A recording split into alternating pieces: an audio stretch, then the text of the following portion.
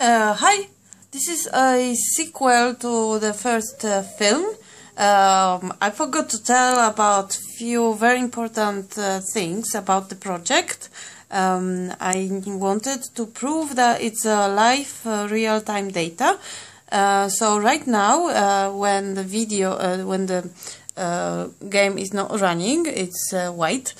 You see that the particle is just one. And it shows here, I show you with the mouse this time, the max emission is 1. It's a particle emitter, and max emission is 1. So you can say it's just 1. But once we run it, it takes data from the script.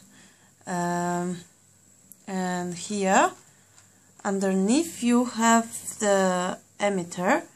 And inside I have had to put the object which is using this data.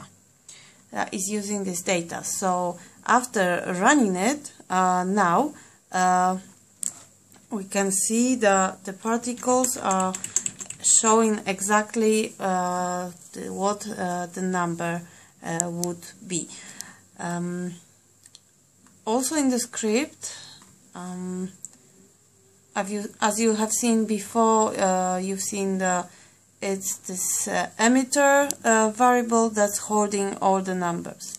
So thank you very much once again, and if you have any questions, please just write an email or comment underneath.